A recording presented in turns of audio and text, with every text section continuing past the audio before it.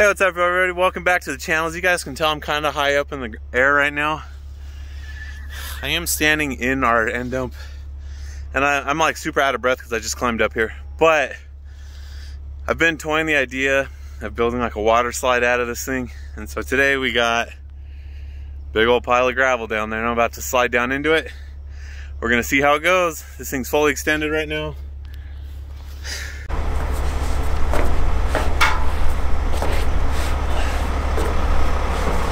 You wanna try it? No, these are my good pants. Oh. And by good pants, I mean my only pair of pants. Should get some dish soap on there. I think it's getting slippery. Is that our new CrossFit program? Yeah, come on guys, $20 a month. Come climb the end dump. This is where we're at. I am pretty high up here right now. So this is a 40-foot trailer, and here we go. All right, here we go. 1, 2, 3. Woo! Boom! Oh, nice. Beautiful gravel, by the way. Anyhow, we're gonna show you guys what we got going on. Let's get going. All right, so for those of you guys that follow my Instagram, you guys can see we finished our prop last night. For our video today, we're gonna be testing a couple things. We'll show you guys what they are in just a little bit. But first, for some safety reasons, we had to replace one of these D-rings. This machine was on rent like a couple months back, and my buddy calls me up kind of like, well, James, he's like beating around the bush. So I instantly get super nervous because I knew he had this machine, and he goes, we kind of broke something, and I like started freaking out. He goes, we broke one of the D-rings on the front of the bucket, and I was like, dude, that's nothing, don't worry about it. I was afraid like tipped over the machine or something. So we replaced these weenie guys with a much larger, more substantial D-ring. Here's that for size comparison. Anyhow, the reason we're gonna need these is because we're gonna be lifting up the front end of this contraption, and we're gonna drag it out right now, and we'll show you guys what we're gonna do with it. But first, I'm gonna show you guys Roger. He just came up to the shop. This is the next Jackson. He's getting big. Come here, buddy. Come on. Come on, Roger. Yeah. Look at these paws.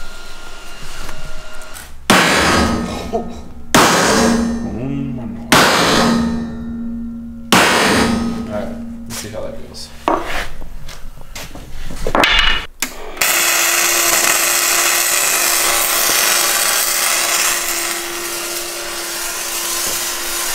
Oh, this is galvanized. Don't believe it.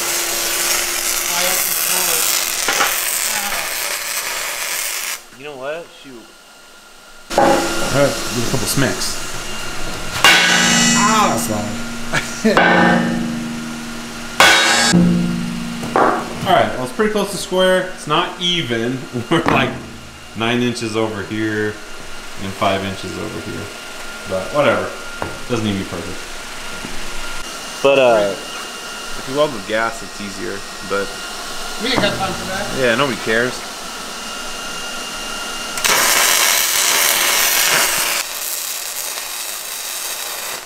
It's important to drink lots of milk when you weld gas. Yeah. If any guys are new to the channel, I got zinc poisoning like hardcore back when I was building one of my dirt screens, and that sucked. So don't breathe this stuff. We are definitely doing it for the YouTube tonight. It's getting kind of cold out here. Oh, not really, just chilly.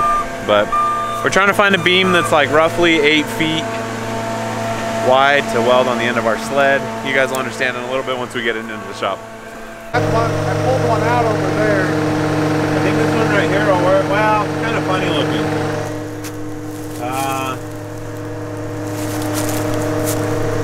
This one will probably work. The one on the outside?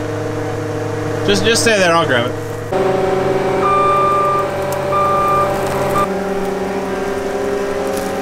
It's the final piece of the puzzle.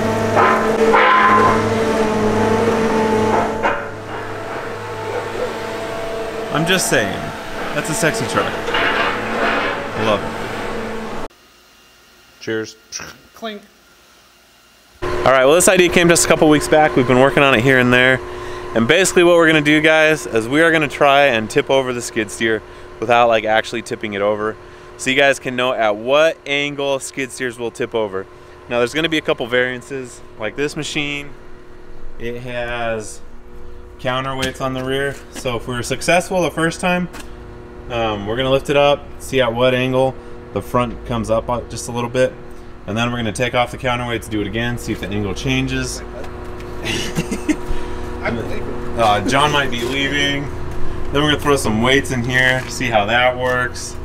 And then if you guys ever wanna know at what point a vehicle will tip over, I've got lots of friends with different kinds of cars, and I might be able to get them to throw it on the rack.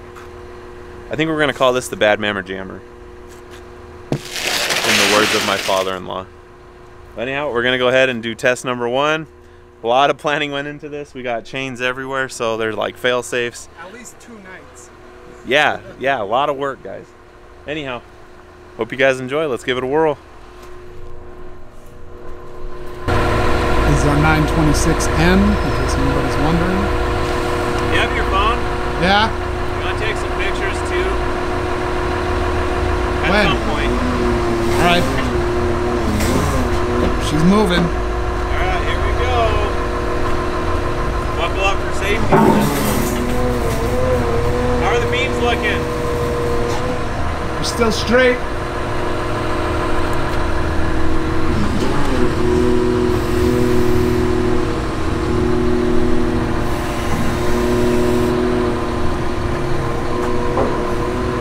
Oh, she's tipping. How are the chains looking?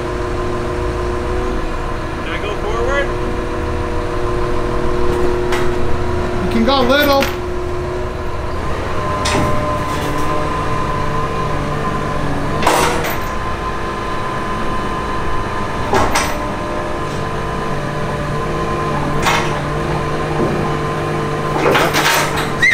Your front tires are off. All right, so only the driver's side tire was off the plate. I'm gonna go a little bit higher. Oh, that's it. There it is. So that's a pretty steep angle.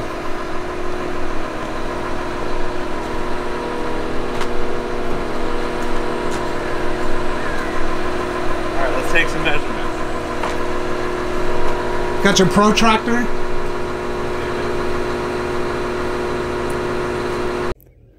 Go ahead and do it again, except without counterweights on the rear this time.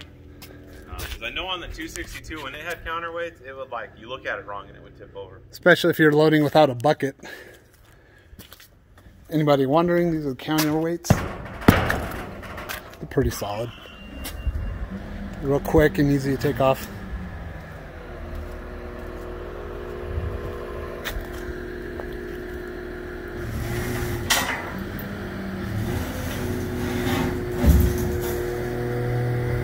Should go higher.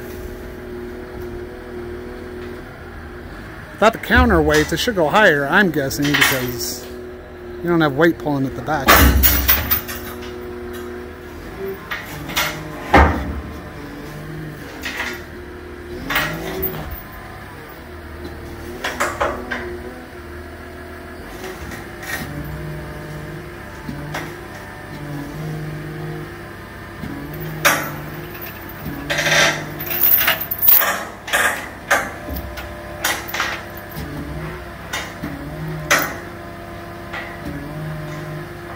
Oh. That's it. A bucket. That's what we're going to do next time. To simulate like a load of dirt. No, before we took the counterweights off. Oh. Okay, so now... Maybe 25? what were we at last time? 20? 20. Yeah, now we're at like almost 25. Nice. I mean, granted, it's, I don't know, close to, maybe like 23. But still, that's a couple degrees more if you guys really need to squeeze the... Alright, let's throw some weight in the front right now. While it's up, or? No, it's lower. I don't want to lift it up. Clink! Alright, we're going to throw some weights in there real quick.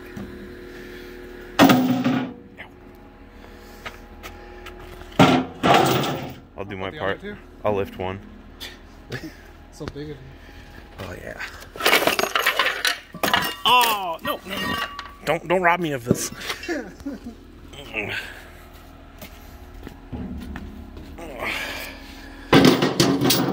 All right, here we go. Time for the last test. So on this one, we got the counterweights in the bucket off the rear, so it should get it our highest or largest angle yet.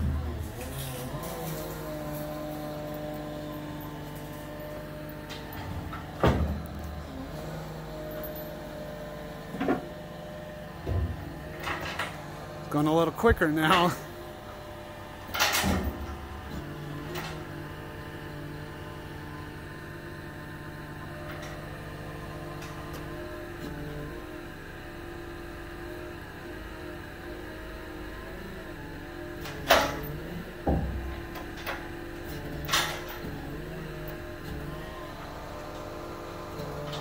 Chains are tight, so we got to move the loader forward to make sure it doesn't break the chains.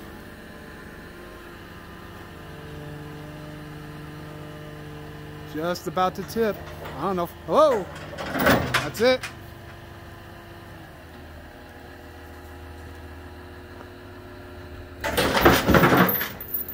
Way to shake it.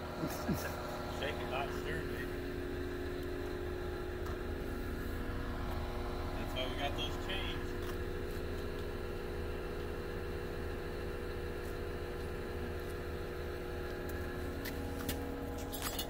Alright, so we go for the final number.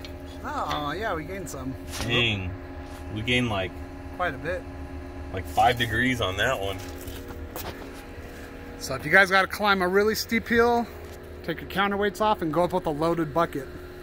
Now guys, obviously we don't condone these actions, but If you're in a pinch. we're just saying. You got to keep in mind too, we got perfect conditions. These plates have like anti-slip on them. So if it is a dirt hill, you got to be more careful. I don't think you'll get this much grip on the dirt.